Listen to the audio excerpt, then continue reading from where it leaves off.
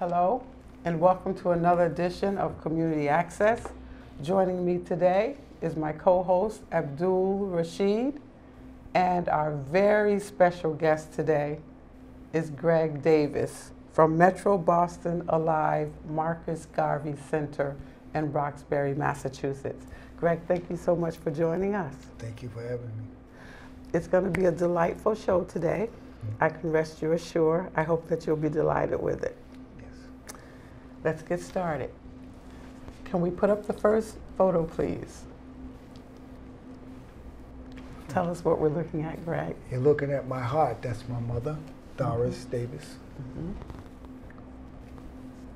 Next photo.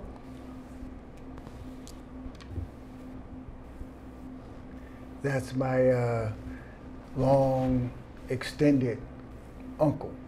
It's Marcus Garvey, which we named our center after. Okay. Yes. Could you tell us a little bit about Marcus Garvey? Well, Marcus Garvey, and a lot of folks didn't realize that a lot of our leaders always looked or tried to emulate themselves after him. He was really one that cared about his folks, his people, and that he felt that we should be doing better in America, and that we should own things, and we should have the same rights as everybody else. And that if that's not going to happen, then we need to go back home where they brought us from. So that just for camera purposes, when Greg is talking, let's have the camera on Greg and then we'll go back to the photo. So for Greg, for those that participate in Black History Month, is this a person that they should focus on, Marcus Garvey? They always focus on Marcus Garvey. When you talk about Martin Luther King, Malcolm X, Gandhi, all of them, he has to come in there. Okay. I mean, in my office, that's all you see. He's there everywhere. It's not like we are obsessed with him. It's just that, you know, it's what he represents. He represents hope. And so the work that I do, that's what's needed more than anything else is hope. And you said during our first interview, every morning or every day that you come in, you sort of pay homage. Yeah, in my office, there's a lot of photos. And I go to each one and I bow and say good morning or whatever, you know, because they keep me focused. They keep me in tune to what I need to do. So. Now, as I mentioned, during our first interview, I visited Greg there at the Metro Boston Alive Marcus Garvey Center, and there was a collage of photos, you know, folks that were instrumental in helping keep the building alive and keeping just the overall concept alive. So what we're doing is we're showing you some photos from the Marcus Garvey Center. So please enjoy them. Next photo, please. That's hope. You walk in the door. Folks who really walk through our doors are folks who are lacking hope. And when they look up and they see that, they figure, well, maybe I got a chance. Now, we mentioned Roxbury, Massachusetts. Yes. Where the center is located. And hope, is there a lack of hope in that particular community? We're here in Weymouth, and there's Cambridge, there's Dorchester, you know, there's a lot, Brockton, there's a lot of other cities. So when we talk about Roxbury, are they lacking hope, and how far have they come as far as trying to get things organized so that people can begin to feel like hope is coming? It's twofold. If you're talking about economically, we still got a long way to go. Particularly, the majority of folks in Roxbury are folks of color, folks who just at the poverty level. And so with all of the booming construction and housing developments, that's bringing in other folks. In some ways, it's pushing folks of color out. Then on the other side is the lack of hope is around folks who have been caught up into the grips of addiction. be it alcoholism or substance abuse or drug addiction, where because of the lack of insurance or the lack of stay in the detox, which used to be 16 days to 21 days, is now 5 days. Down to 5? Down to 5.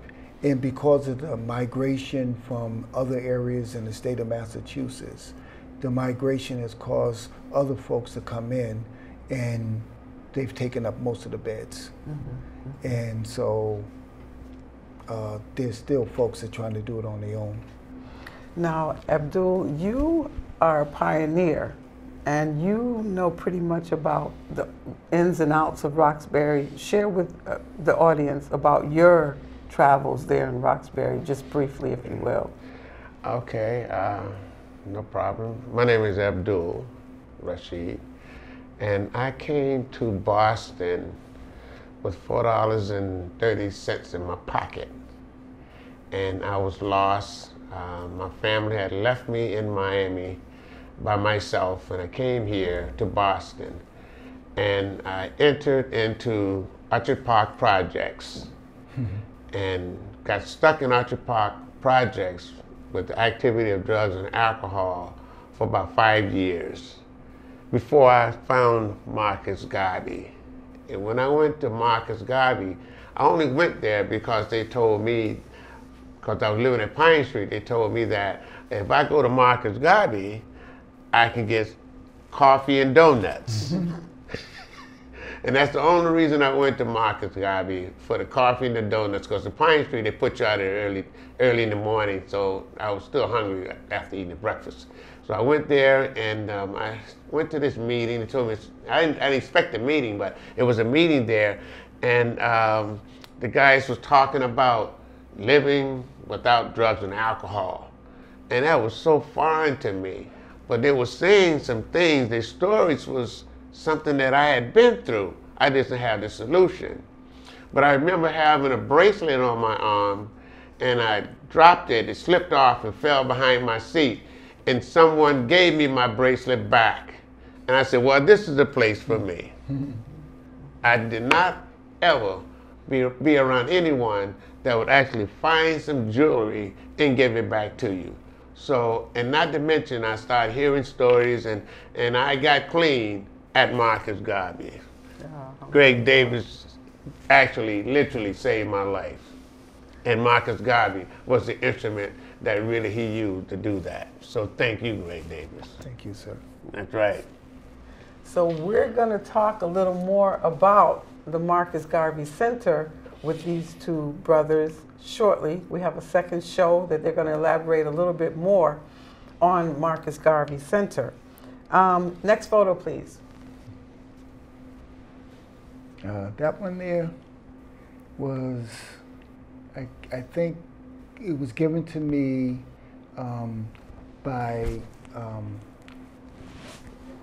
folks in the recovery community. They surprised me on that one. And I was very honored to receive it from them. Next photo. Well, one of the things that I've always tried to do, because I played basketball through high school and college, but in recovery, I started a lot of basketball leagues, and then those trophies are just some of the third generation of young men who are in recovery that I've had the privilege to coach, and those are some of the championship trophies that they had won. Okay. And the next photo, please. And that's the original guys that I coach. And if you look to the far left, you'll see me with the little blue shorts on. Okay. That was me. Yeah. And I played and coached. So I'm really proud of those guys. Are you teaching now, Greg? What's going on with the athletic department now?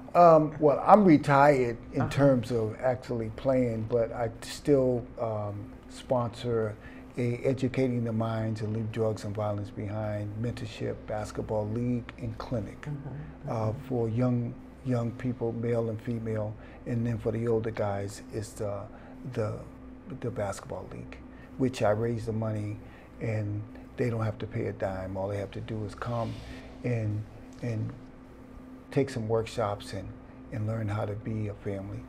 Now, with the workshops and the clinic this year, will that take place? And with the workshop, do you have any idea where it will take place and volunteers, what's needed for the clinic this year? This year is going to be very difficult because funding, you know, is difficult. So I'm not sure if I'm going to be able to do it. I've been doing it for like 20 years nonstop. I'm just not sure if I'm going to be able to financially be able to cover it this year. So you've been raising the funds by yourself, raising the funds, year yeah. after year after year. Yeah. Where can they send donations if they want to volunteer, if they're an athletic coach, or if you're just volunteers in general? What number should they call so they can get in contact with you directly, Greg, so that you can go ahead and get things up and running for this clinic, get some donations in? There's a couple of numbers. Our main number at the center is 617-708-0266. And my cell, which most people get me because I stay on the move, is 617-869-5268. Okay. So those are the numbers for you guys to call if you want to participate in volunteering and donating. I mean, it's a terrific center. We're going to get more into that as we progress with the photos. Let's see our next photo, you guys. That one took me off guard this year. It's the first time that they started this kind of an award, and I was really honored to be a recipient of the first year of this Black Excellence Award for the work that I do in the community, and especially in the recovering community. So I'm really grateful and privileged to be a recipient. Yes. Next photo. These are little photos, you know, pictures that I put up around the center. That's the one that men have got to come together, and it shows you the generations of men, you know, all the way down to their son. That, you know, part of our heritage is that we were one unified family, and that the men were proud to be who they were, and that we don't have to have those afros like they got now, but at least we need to be together. But that is coming back in style. Yes, it is. You know, yes, everyone's getting very Afrocentric these days. I just can't participate in that. I don't have that kind of hair anymore. You're not alone. And the next photo. And this is one that I put up because I think that that's what has been missing in our community. The concept of family, of love, and caring for our siblings, and, you know, men for our wives or our women, you know, that's part of the hope when you walk in the door. I want people to see that we still can get back there. Bringing families back together. Yes, we can still get back there. Abdul? Yes, actually that picture almost brought me to tears, because that is definitely one of the ingredients that's missing from the hood, as Can we they throw would that say. one back up, you guys? You know, family, you know, the importance of mother and father, because the system is basically, literally separated the two. Certain benefits do not come into the home if the father is there. Yes. You know, and I'm finding out that you have a lot of fathers and mothers in shelters now, because with 2 income is still not enough. No. So that's definitely tear-dropping picture there, because I could kind of see what's behind that scene there. And I'm experiencing it every day by working in a shelter myself. Sure. Thank you. The next photo. Well, of course, you know, when they go low, you go high. Yeah. That's all I can say about that. All right. Yes. Oh, yes. And the next photo. They call me Obama. Don't ask me why. Maybe it's because of our ears are almost similar, but if I could do. But, you know, I'm really grateful to have been able to witness him being elected a president of the United States, not just once, but twice. Yes. And so, you know, I make sure that folks know when they walk through the door, they're going to see the two folks who never have any controversy throughout their time in the White House. And that's something that we need to be proud of, because there's always something that folks try to take away from us as a family. And so that's why they're there. Beautiful climate when they were in the White House. Beautiful climate. I think the climate that we're living in right now is just a lot of turmoil. A lot of turmoil. Can I speak? Yes. Yes, I would just like to say, President Obama, he to me is a combination of Marcus Garvey, W.E.B. Du Bois, Malcolm X, El Hajj Malik Shabazz after taking his Shahada, and Martin Luther King, I mean, and Muhammad Ali, on and on and on. It's like God just put them all together and said, okay, you Obama. Because I do believe his perspective on life superseded his intelligence. So I need to give him I definitely have to put a comment on him. I just have no choice. Thank you.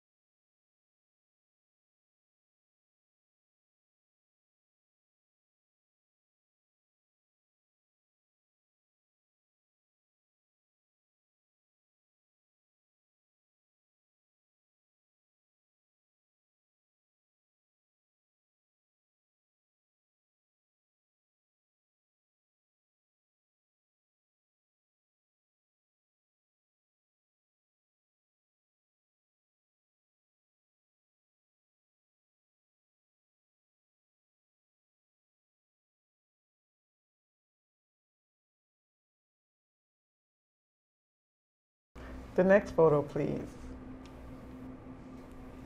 Well, she was a pioneer, but you know, thank goodness that from working hard all day, her feet hurt. Yes. And she said, I'm not moving. I'm sorry, my feet hurt. He was about the feet, huh? Yeah, it's about the feet, you know. But who would think that just about the feet, what she did? You know, Sister Parks, you know, she was like, you know, I'm just not doing it. Take me to jail, but my feet hurt. I'm not moving. You know, and a lot of our feet should be hurting. A lot of our feet should be hurting. You know, somehow we just kept walking. And she said, I'm not walking no more. My feet hurt. So for those of you that do not know, that is Mrs. Rosa Parks. That's right. She passed away a few years ago. Yes. And a pioneer in the civil rights movement. So yes, definitely, of course, the center would recognize her. The next photo, please. Well, you know, I'm not obsessed, but you know, you got to Acknowledge. Can't you know, speak on him enough. Brother Garvey. Next photo.